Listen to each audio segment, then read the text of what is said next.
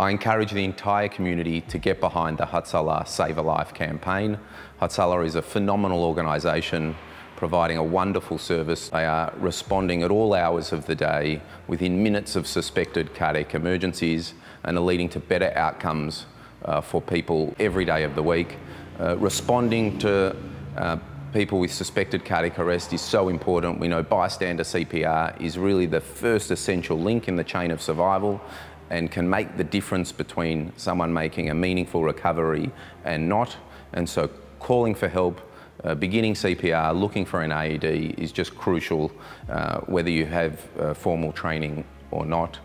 And I support Hatzolah's Save a Life campaign.